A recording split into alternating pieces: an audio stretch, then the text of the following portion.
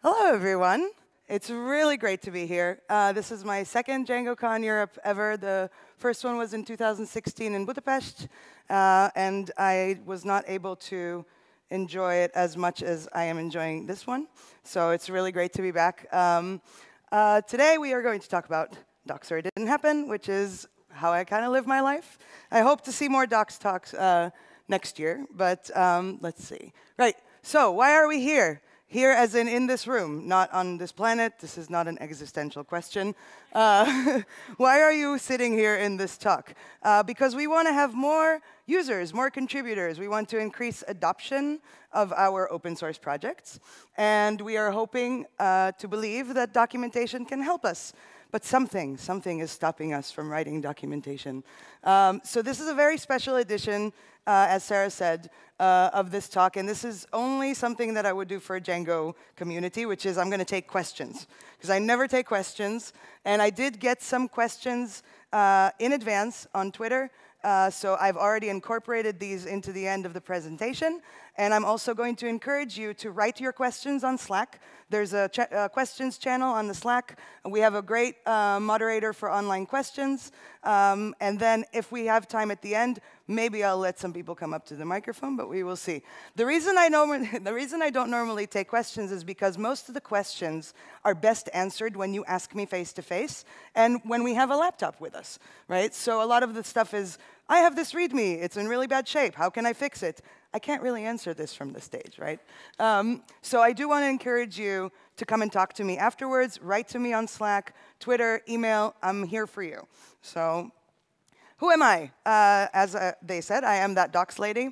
I have been for the past 5 years or so. I mean, I've been a technical writer for about 10 years. But 5 years ago, I joined Red Hat. I live in Prague. I work at Red Hat. I document OpenStack platform, which means I read a lot of Python. And I used to work in containers, and I kind of played with them like this, like most of us. Before that, I was working in the Java space. I'm also a recovering Scrum Master, and I still love Agile and DevOps. I really do. I'm on the core team community management of Write the Docs, together with my friend Sasha Romain and 2 other people. And if Write the Docs sounds like Read the Docs to you, then it's because it was started by the same people. So Eric Holscher is the co-founder of both Write the Docs and Read the Docs.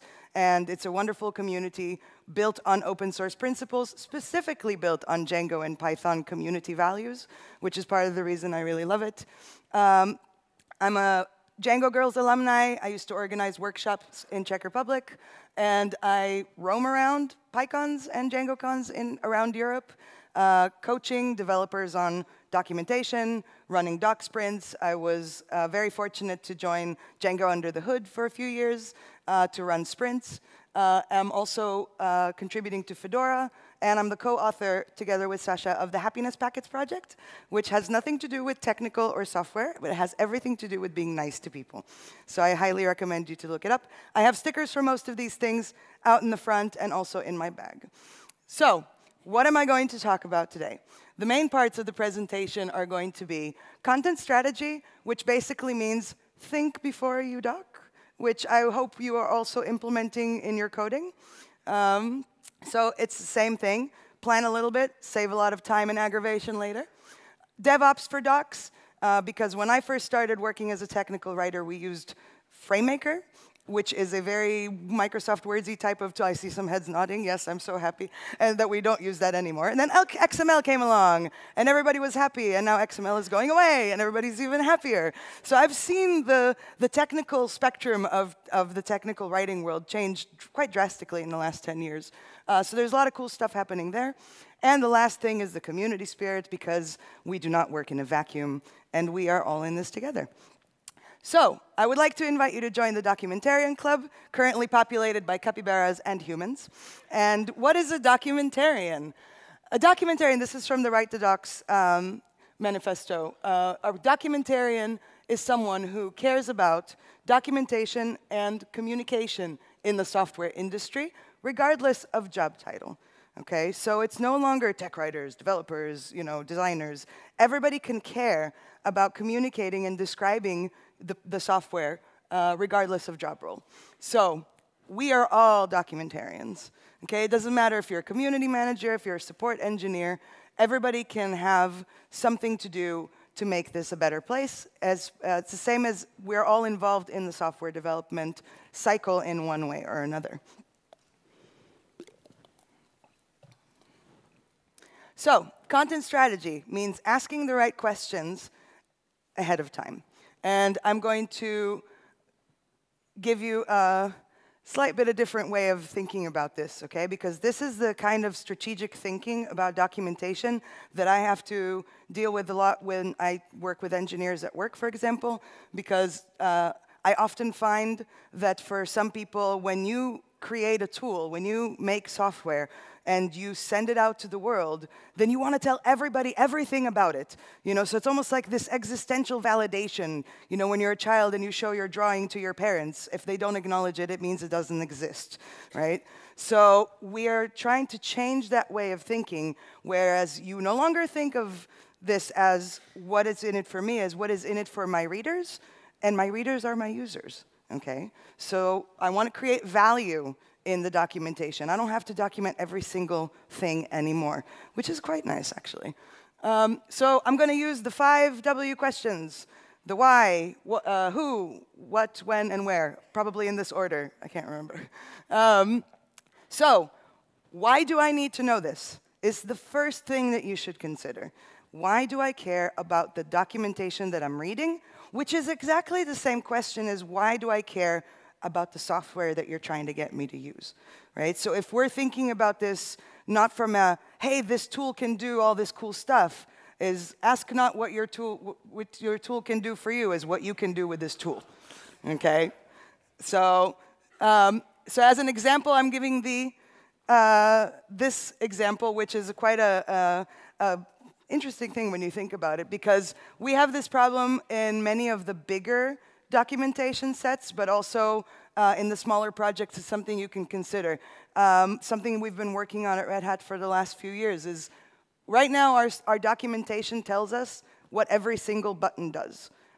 But what our readers want to know is how to fly a plane, okay? So it's not going to matter if they know what every single control, I mean, this is kind of a janky airplane. I don't know. It looked nice in my laptop, so I might have to change this screenshot to something a little bit more modern, right? But I've run into software that looks like this, okay? So you get all sorts. But this is exactly the strategic thinking that I want. Why should I care what every single button does when I just want to know how to fly a plane? So goal-oriented documentation is the key. And then the next thing I want to know is who my readers are, which is the same question as who is using my software. So as an example, I'm going to give the GNOME help, which I love, and they've been doing this really well for years. This is where you get to the static doc site. So if you type in help.gnome.org, and then you get to their website, they don't know who you are when you get to their website. So the first question they ask you is, who are you? Okay? If it worked for the caterpillar, it can work for these keys. So depending on what you choose, you get entirely different sets of documentation. Okay, so persona-based documentation is something that we're really trying to emphasize here. So you get the information that you need, and you don't get the information that you don't need. So if I'm a developer, I don't really need to know how to use different things on the desktop, for example.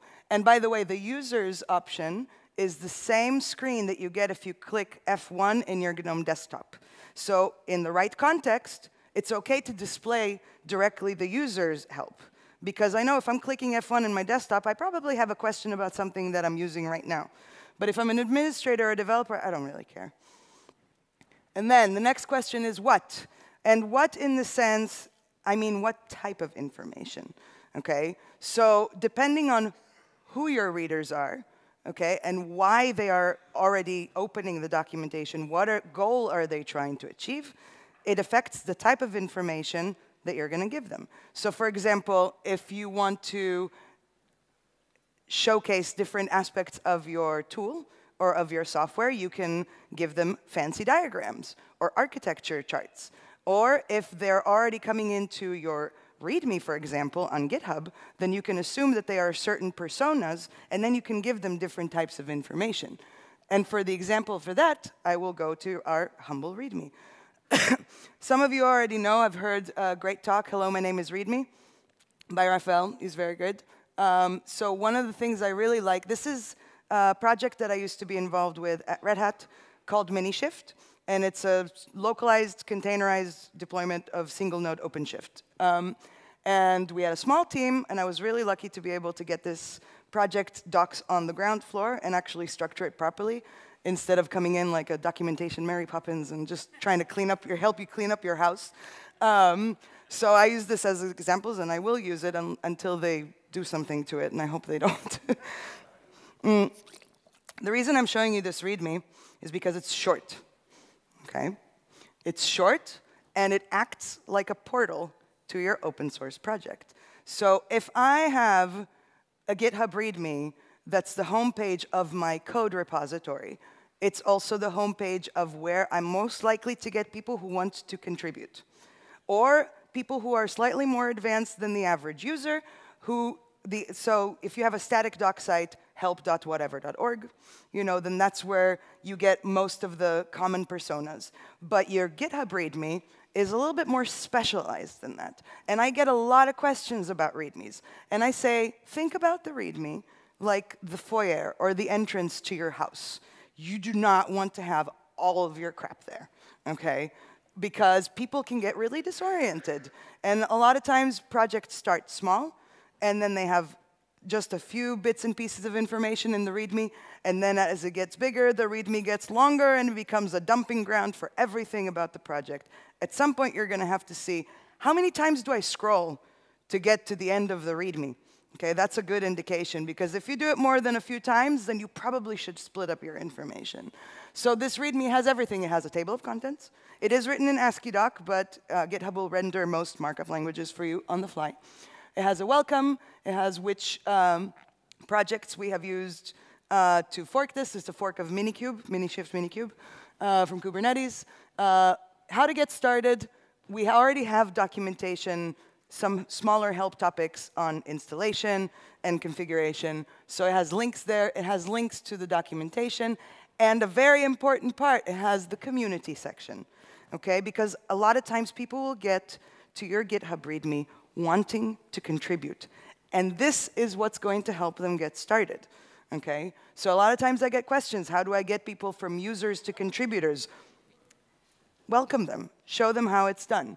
Okay? Show them how they can get in touch, mailing lists, if you have contribution guidelines for patches, code patches, and documentation patches.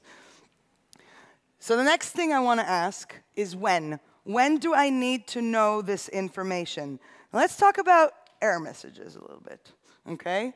And troubleshooting information. No, error messages is next, sorry. I just re-edited a little bit. So the when means at which point of the usage cycle of the software am I going to encounter documentation. So yeah, error messages, okay? I will talk about them a little bit, but I'll show an example later. So when I see an error message, something's broken, okay? And I am not in a happy mood when things get broken. So I need to know how much information to deliver to my readers when they see an error message. A hint, it's usually a little bit more than you think, okay? Most of the time, when I edit error messages, I need to expand them rather than compress them. So from my experience as a writer working with developers. And it also helps you figure out how to optimize the content delivery. So for the when, I want to show the Arch Linux wiki. Arch users? I can't see anything. Yeah, that's about the same. And that's about similar when I ask in the conferences. But I love this wiki because they love this wiki, right? And why do they love this wiki? Because of this. Because it's optimized for impatient, frustrated, I've already tried everything users. Okay? It doesn't need to look sexy. It needs to work. All the information is in there, and you basically just search for whatever it is that you need to do. So by the time I get to this piece of documentation, I have tried everything else, and so I don't want to waste time on browsing help topics. I know roughly the keywords, and so you can optimize your content delivery based on that. And the last question I want to ask is where. And where, I want to talk about error messages again. So the where and when are connected, obviously, because by the time I get to an error message, like I said, I'm frustrated. But how much information do I give at each platform of delivery? So you can have a static doc site, you can have a README, you can have an error message, you can have embedded help, you can have hover text, you can have a lot of different ways of interacting. You can have man pages, even doc strings in your API, which would hopefully get generated into some kind of API reference. There's a lot of automation around that already. But how much information do you give at where? So you need to make the information accessible. And because if you write the greatest documentation set ever, but I can't find it, it doesn't exist. I'm sorry. So you have to make sure that people find this information. So, as an example, one of the things that we worked on Minishift was there was a problem where if you install too many packages on the root file system of a Minishift VM, you can lock up the VM and it'll just get too full. The problem is we couldn't stop the users from doing this, okay? And unfortunately, from our experience, a lot of times people will try to stretch the boundaries of the software you provide them unless you actually block them, right? So the proposed draft for this error message that you see in the terminal was, installing additional packages is not supported. For more information, see the documentation. There's a problem. There are several problems with this error message, okay? One is not supported in tech jargon means physically blocked, cannot technically be done, which is wrong because the users can install whatever they want on the root file system. It's just going to cause them problems. So first of all, that's incorrect. Second is, why is this not supported? What is the problem that this is going to create? And just sending them to a documentation link feels a little bit like a cop-out, It's like, you can't do this and then go and copy the link and put it in your browser, So we are not giving them enough information that they can trust us not to do this thing that they're not supposed to do, okay? So why is this unsupported and what are the alternatives are the questions that we should ask. And the answers are going to affect the error message that we eventually came up with was installing additional packages on the root file system might exceed the allocated overlay size. We can assume that they know what overlay size means.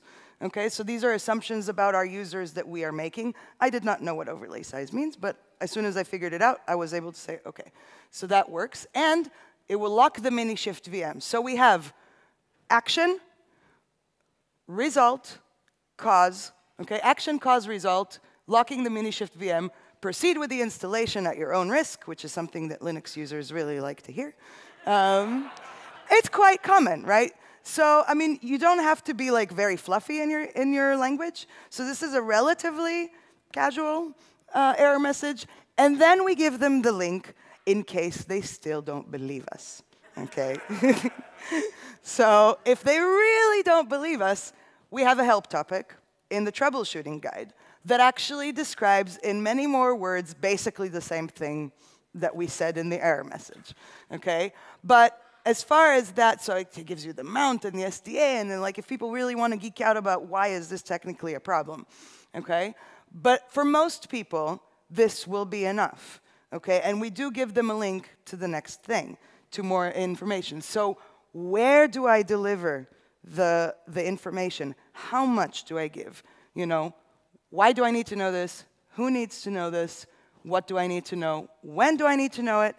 And where am I going to get this information? This is basically content strategy, which kind of, it could sound like a big, anything with the word strategy in it sounds kind of big. But if you ask these questions, it could be a matter of a 5-minute discussion that can help save you hours, of a lot of documentation work that you might not even need to use anymore. Okay. So let's talk about DevOps for docs. I can't say DocOps because some company copyrighted it. And it's not even a DevOps thing that they did. I don't know. So processes, tools, and workflows. Oh my.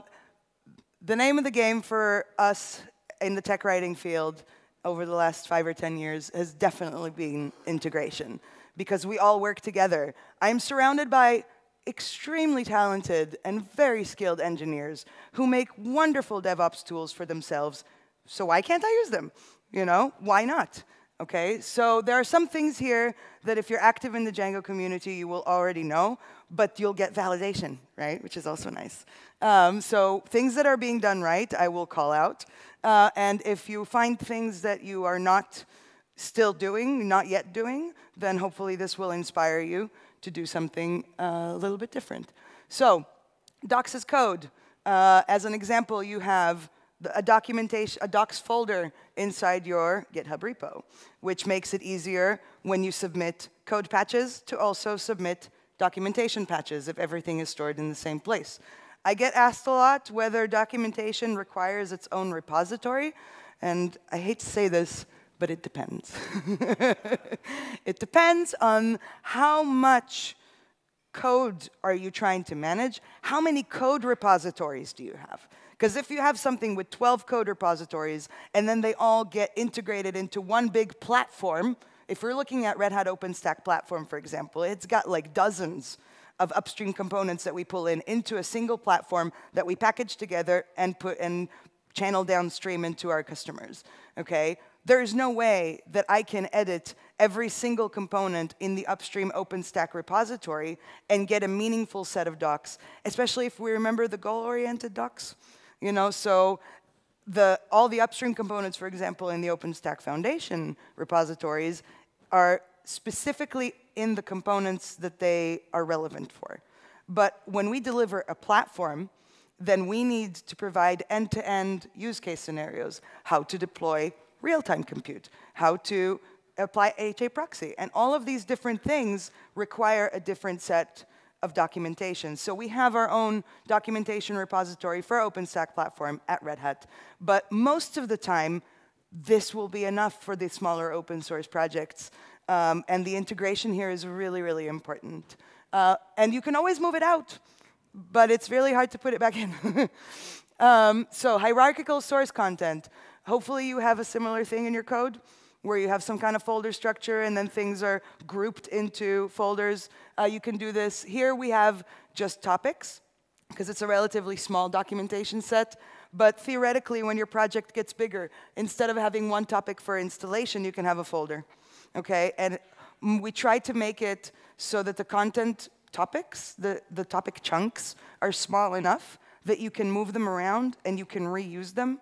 So I believe in scroll-free as much as possible. And then you will be able to have the source file structure mirroring your published documentation set, hopefully. The other thing, and this is something that Django does right, is having an integration of doc bugs into your issue tracking. That part is done right.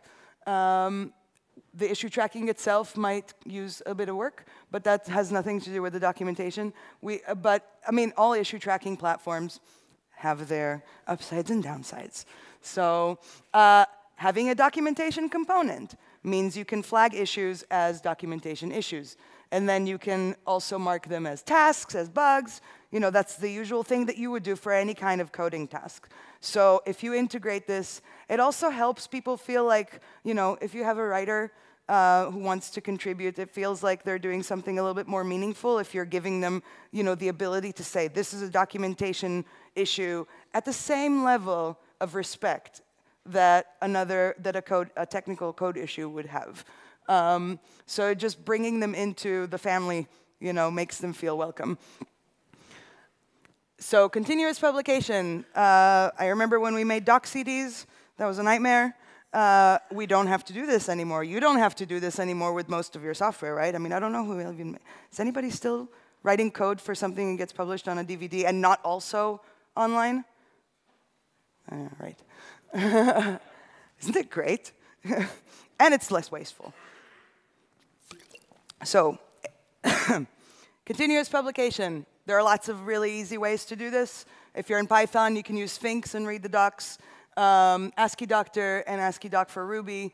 You have McDocs, you have Gitbook, you have a lot of different parsers. A lot of them are available out of the box. You know, even if you have a small project, you just check a checkbox, and GitHub Pages will publish your docset for you.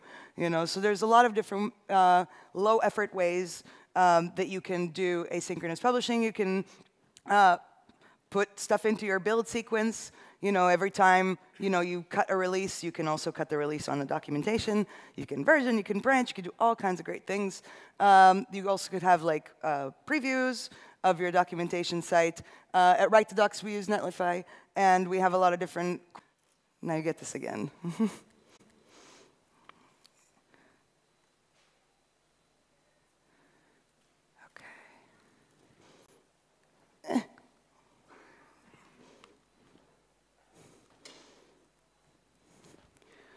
Okay.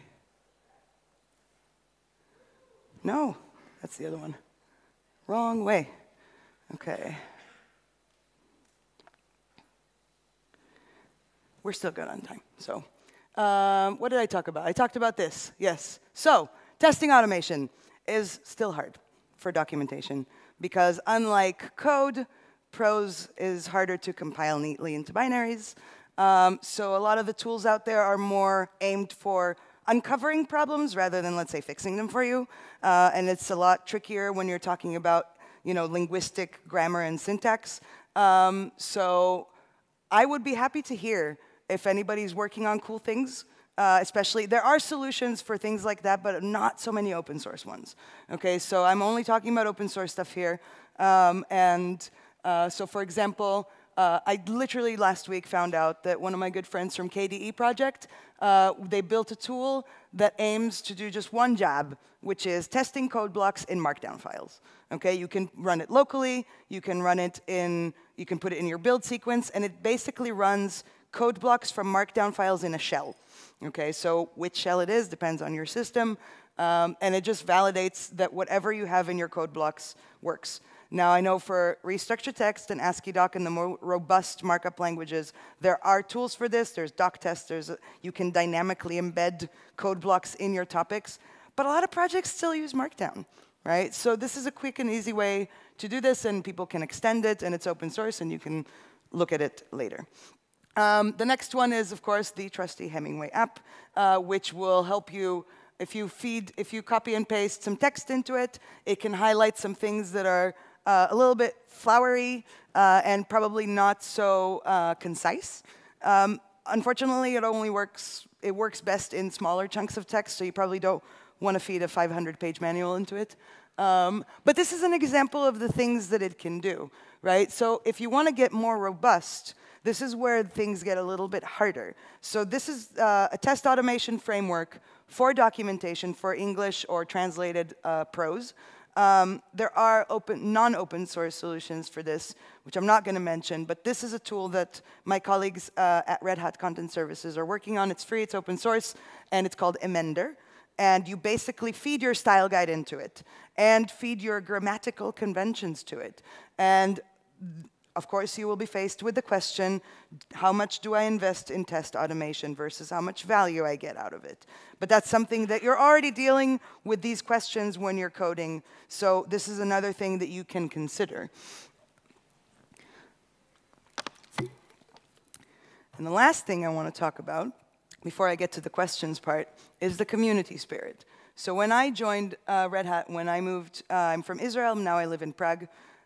And when I started traveling around, especially Python and Django, and then Write the Docs, I realized that there's a lot of things that we can do when we collaborate. And one of the great things about working in open source is that there's a lot of that spirit of collaboration.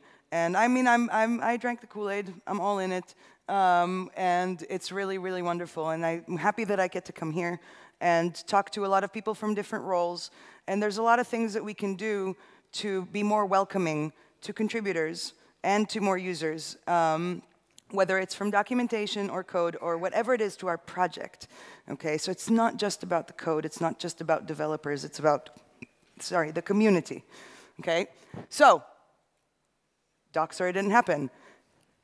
Repeat after me. Doc, sorry, it didn't happen.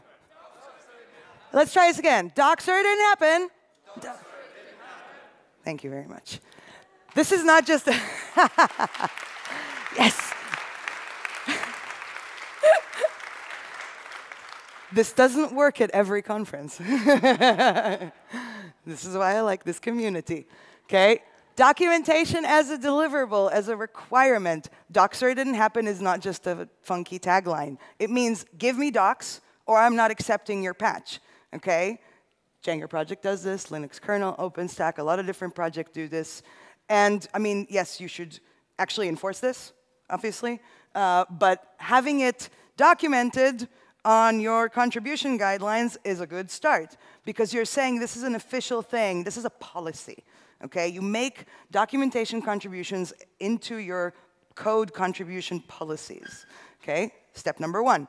And now that you've made it into your policy, how are you going to help people learn how to contribute? So you write contribution guidelines, okay? And give them help. Who will doc the docs, you know? So how to doc the docs. This is something we did for NixOS a few years ago. There's a lot of different projects who have this kind of thing, and I will talk about this in a second. And so, of course, you want to give them also templates, right? Code templates, you know, a lot of people copy and paste things, and why not have this for your documentation as well? This is a relatively, this is on the Write the Docs website, and I'm pretty sure we've gotten the most hits is on this page, okay, the README template.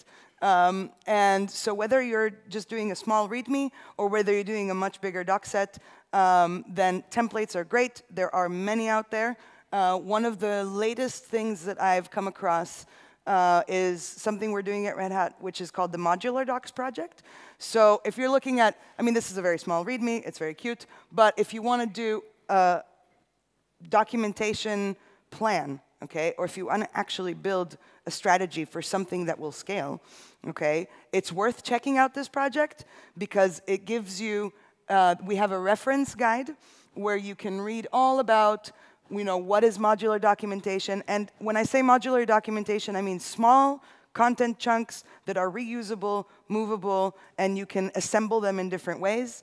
The terminology is actually not the most critical part here. You can call them modules, you can call them topics. It doesn't matter. The point is, this is a free and open source project that we encourage communities to use, okay? And you can understand things like, you know, and this is based on the topic-based architecture, which breaks down topics into concept, task, reference, which is fairly standard in the tech writing world.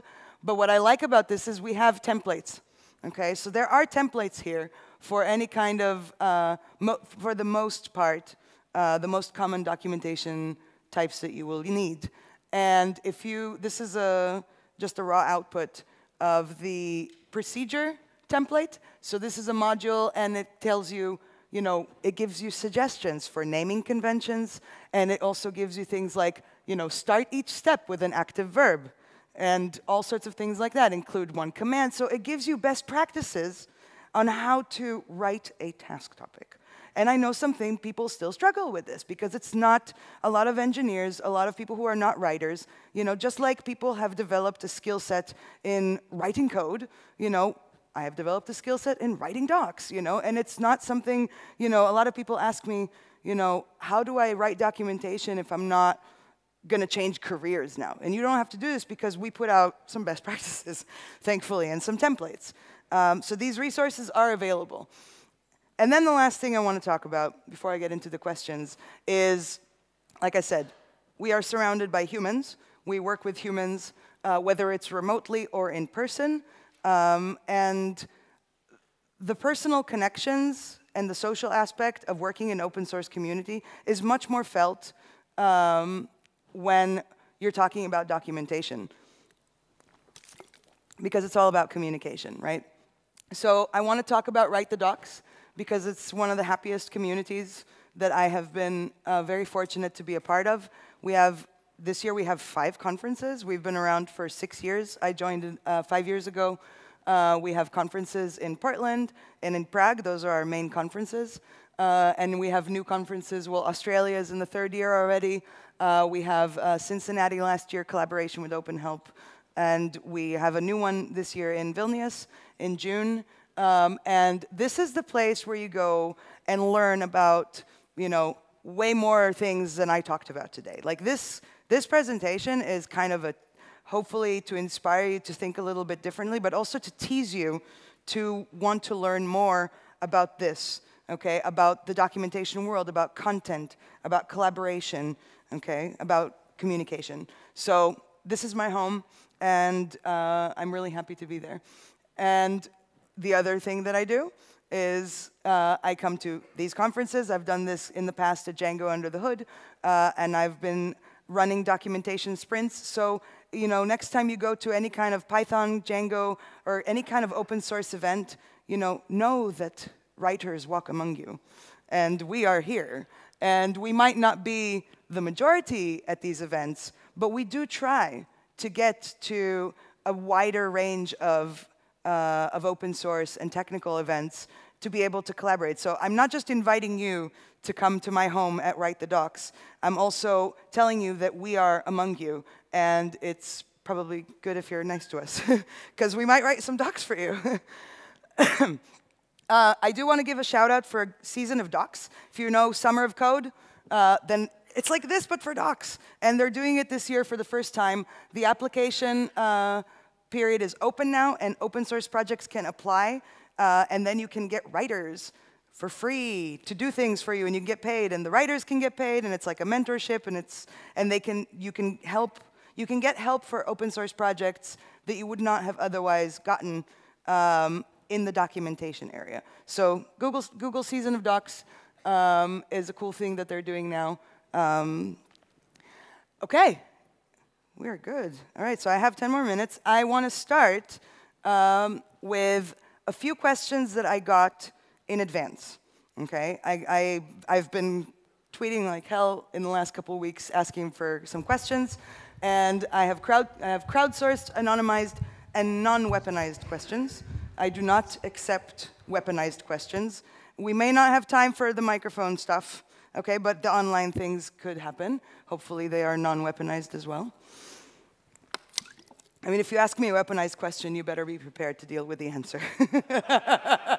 This is why I don't take questions. Okay, so the first question is about, it has to do with grammar, syntax, and linguistics. And the question was, do you see benefits in using or avoiding pronouns in docs? And then later we've kind of elaborated or clarified that it's also a matter of gerunds and infinitives. Property X allows you to do Y versus property X allows for doing Y. And do you have any recommendations on which version makes more sense or it's more appropriate? So there's a few examples that we were iterating on Twitter until I understood what the question was. But the answer to all of that is minimalism, okay? Which means use fewer words. And one of the first things that I was taught when I became a technical writer is you have to keep it really, really simple, okay? And even more simple than you think. And not as in, the topics that we write about are so complicated sometimes that the language has to be extremely simple. So these are things that, for example, so if we're looking at the examples that the question was listing, so property X allows you to do Y, property X allows for doing Y, with X one can do Y, with X doing Y is possible, with X it's possible to do Y. You do Y with X, okay? Or you do X with Y, sorry, because the X comes first. So why am I flipping all of this into you do X with Y? This is a minimalistic approach. Okay, and even if before it was called minimalism, and you can Google minimalism, right? So you, second voice, I have notes. Second voice, you, in the relevant context, okay? So you are addressing the user or the reader directly, okay? This is what we try to do as persona-based documentation. So you're not saying, you know, administrators can do that. We want to make sure that we are addressing the user directly as much as possible. Okay? And then the second reasoning for this is that things cannot allow humans to do things. It's the same way, it's anthropomorphism. I think I'm pronouncing it right. It's a really long word. But it's basically giving human attributes to inanimate objects. And I see this happen a lot. So things like a software or a tool cannot allow you to do something. You use the tool to do something. Okay, so we flipped the way we think about it, and it's action-based, goal-based, user-based. The other side tangent, I have very few side tangents in this presentation. I'm quite proud of myself. Things cannot have things, okay? This tool cannot have attributes. It includes, it can describe, it does things. Software cannot own possessions. Also, have is a really dangerous word. Anyway, active voice indicates the goal first and the method second. So if we're looking at goal-oriented wording. And then gerunds, which is anything that ends with ing, doing, streaming, browsing, writing, are grammatically ambiguous and hard to translate sometimes. So if you have, probably sometimes if it's in the middle of the sentence, it could have different ways to slice the sentence. But generally using gerunds is best avoided in regular sentences. So unless you have a title, for example, that says installing this tool, okay? A gerund is fine because it indicates a continuous action and it's not ambiguous. Okay, so you have to use gerunds very carefully. So that was the linguistic question that I got. The second theme, I got a few questions that are actually related, and I'm going to have, there's a lot of text here. So I got a project, I know I need docs, I can write, but I know it's not my strength. What do I need to do to make it easier for someone who does have those skills to contribute? When starting a project from scratch, how does one figure out how to structure the documentation and what are the first N things one should take care of? It's very hard for someone to write documentation for a project if they don't know how the project works. How do you best facilitate that knowledge transfer other than, of course, writing docs? How do you bootstrap the process? I don't know what I don't know, so how can I possibly know what you don't know? That's a really good question. And I have to say, not everybody has enough awareness to even ask this question, okay? So I thank you for all these questions. And they are all related because the answer is you have to talk to people. Sorry, you know?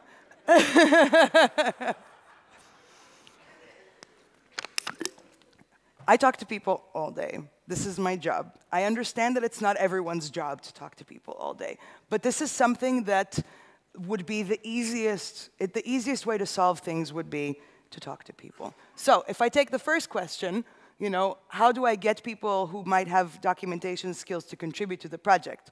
So here's a few tips, okay?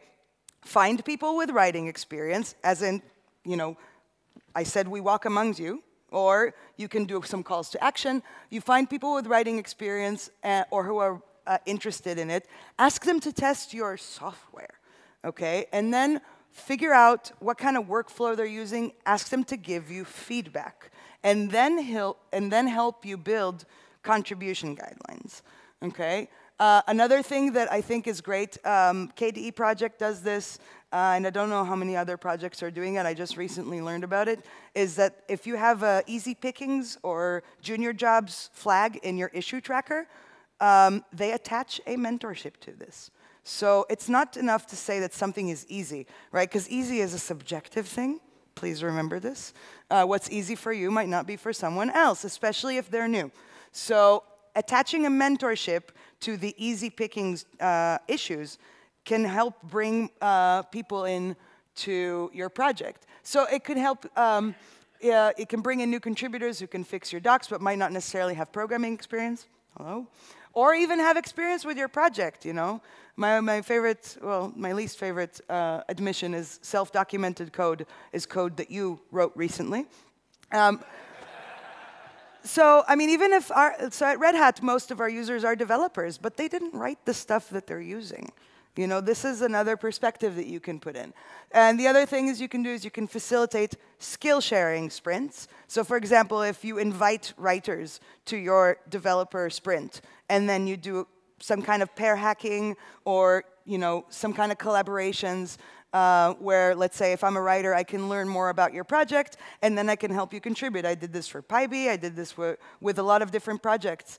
And I think it was quite well, because then you can take what you learn and you can implement it later. So the second question for that was how to structure the documentation, okay? So there's a couple of things you can do.